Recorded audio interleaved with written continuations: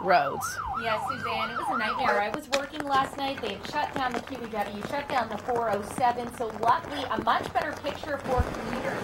Of course, it's a lot better as well due to the fact that the QEW Toronto bound has reopened in the Burlington Skyway. We're going to take a look at the traffic map now, and as you can see, on the Gardner westbound, we're already seeing some heavy volume. Thanks very much, Krissy. Just a little technical glitch there. We got some heavy volume on the QEW.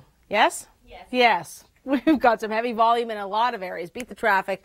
Get the app for your phone as far as the weather's concerned, and we'll get back to Krissy and traffic in a second.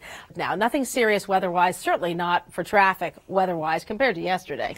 For sure, Suzanne. I was working yesterday, and it was truly unbelievable what I was seeing on the QEW as well as on the 407. We'll have some events coming up next time, but the big events, you know, the big rain and the closures, but everything has been reopened road-wise, right?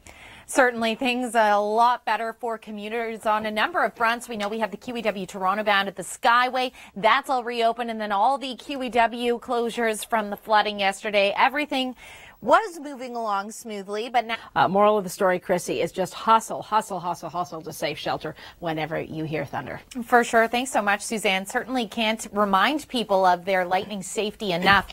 Now, traveling on QEW, we know yesterday it was treacherous with the flooding. Today, it's because of a couple of problem spots we've seen. So